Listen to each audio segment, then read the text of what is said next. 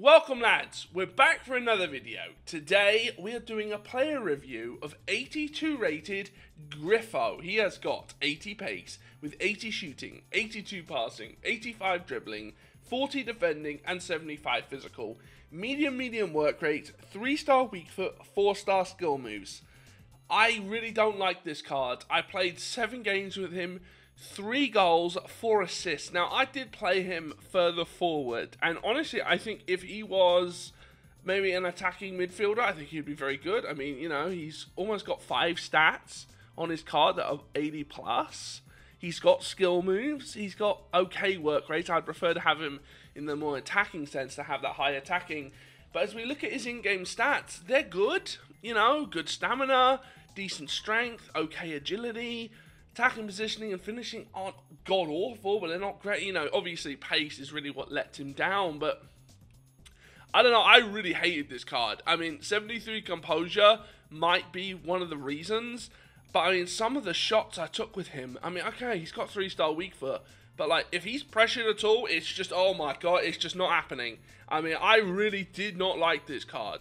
Obviously, when I'm playing with these cards, I'm giving them every opportunity to excel. You know, more than if I was playing a game where I'm not, you know, zeroing in on one player. And he just, honestly, he just could not do anything. Yeah, he scored a few goals and he's a decent enough passer of the ball. He does play a lovely pass in the clips layer. But he's just very average. I do not recommend him as a super sub. Definitely not in a squad, because unless you're playing him on 7 chem in the midfield somewhere, I just don't really think he fits. Honestly, we're now going to move on to some highlights. The more I played with this card, actually, the more I hated it. I just thought it was awful. He scores an okay goal there, but the amount of chances I had with him that were just missed. You know, like, okay, he's not going to score every chance, not expecting it to. No one does that in this game, scores every single chance they get. He's not very high rated, but a review that I'm doing later on today, I mean, that card is just absolutely astonishing compared to this card.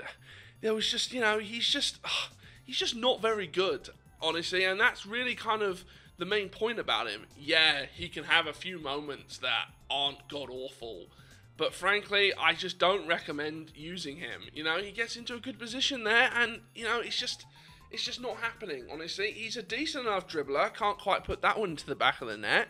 You know, that would have been a great goal, but it wouldn't have necessarily, as I played that lovely little pass in there. And that's, you know, that's a decent finish by him at least.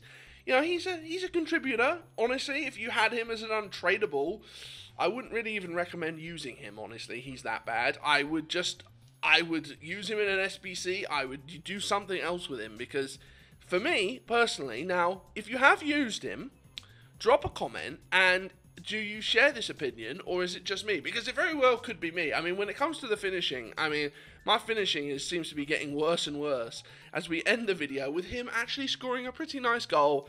But positionally, he's just god-awful. He's just not a very good card. Anyways, that's the end of this video. Make sure to drop a like, drop a comment, and I will see you guys later. Bye-bye.